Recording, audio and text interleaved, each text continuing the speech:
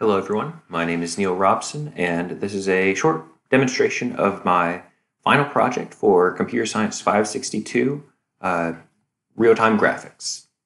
So for my project, I decided to try and render a three-dimensional fractal. And the results, or one of the initial results, you can see here in front of you on the screen. This is a Mandelbulb, which is sort of a 3D version of the two-dimensional Mandelbrot set fractal that is commonly known and loved throughout the mathematical community. As you can see, you can move around this in real time using basic keyboard controls. Right now, this particular sort of faded red coloring that you're seeing here is one of my early results when I was working on rendering. It is demonstrating, or it is representing how difficult it is for a given ray to path trace or path march its way to a point of intersection with the fractal. So as we can see down here on the bottom center, it's pretty dark red, which means that it was very easy for the fragment shader to figure out the point of intersection there. But out here in the center in this instance, you can see it's white and yellow, which means it was very difficult for the fragment shader to send a ray all the way through the crevice and hit that further away section of the Mandelbulb.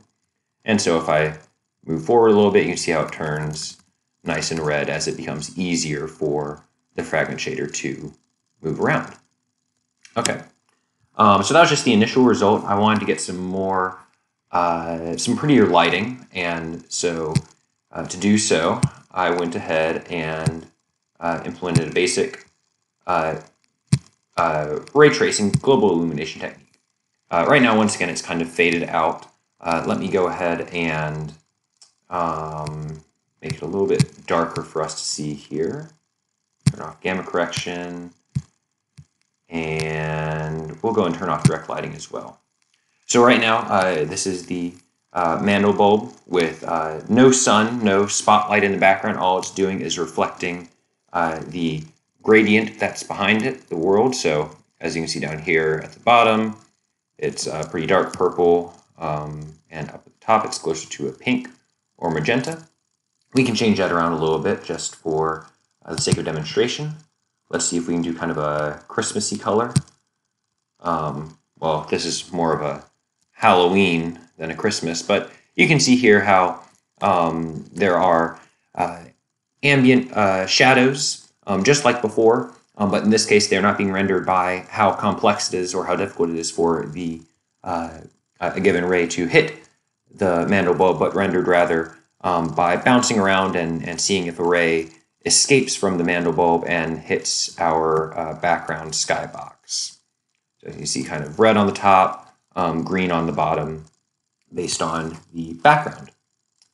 In addition, as you saw a second ago, I do have direct lighting. In this case, the light is very, very bright, just to show the way the shadows work here. So you can see, let me zoom in just a little bit.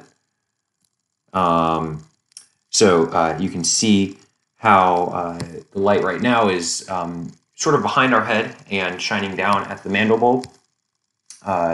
I can rotate it around using our theta value here. And so now it's on our right-hand side. Again, you can see how the shadows move around and change based on where our sun is. If I move it in the back here, you can actually see our sun or our spotlight. I can make it rise up to the sky or go down to the horizon, like so. I can also change how intense the light is. So if I bring up the light intensity quite a bit, you can see, well, it already was quite bright, but I'll bring it around to the front and makes everything very, very washed out, which isn't very nice. But if I bring the intensity down, down, down, down, down, down, you see it becomes a lot more reasonable.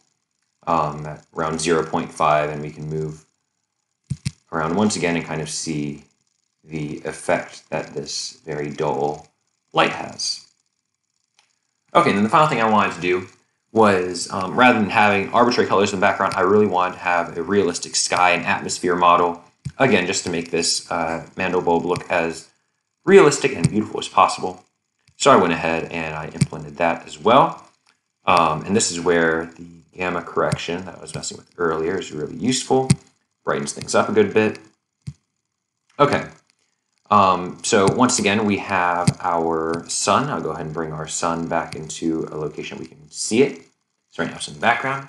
But in this case, both the atmosphere, the sky, the skybox, and the Mandelbulb itself is lit based on the sun's position in the sky and how it interacts with the atmosphere.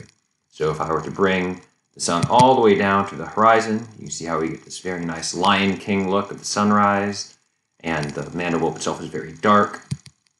Bring the sun up, and it's the middle of the day. Mandelbulb is nice and lit, bright blue sky. Bring it down behind us for a sunset, and you can see the light starts turning yellow once again as our sun sets. And we get the nice yellow shading on the Mandelbulb, and finally it becomes dark once again. And of course we can also, if I get it right at sunrise, we can move the light around in a way that's very unnatural for the sun, but again produces some cool effects on our Mandelbulb. That's just about everything. I don't want to take up too much time here. We'd love to have you come and play around with this model for yourself and just see what kind of nice pictures you can generate. And that being said, that is my graphics project. So thank you very, very much for watching.